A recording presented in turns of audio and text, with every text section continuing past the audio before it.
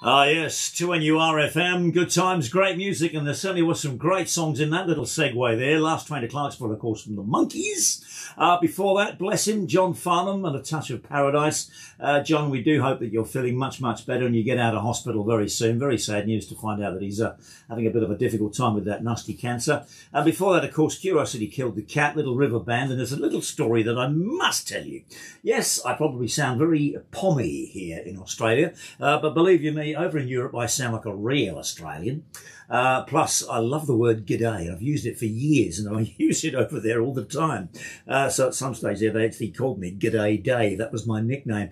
But I got on an aircraft from Malaga to London and a lovely old lady sat next to me and she noticed when we started chatting that I had an Australian accent. Now, how many times has this happened to you whereby somebody knows that you're from somewhere? Oh, do you know so-and-so?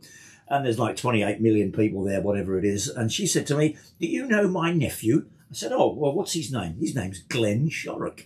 And I said, as it turns out, yes, I do. I knew he was the singer with Little River Band, but I'd also met him down in Thredbo when they played down there spontaneously up in the Schuss Bar of the Alpine Hotel. And of course, they used to go there quite a lot skiing. So out of all the millions of people in Australia, I sat next to Glen Shorrock's auntie. Bless her. It's 25 to 3 now.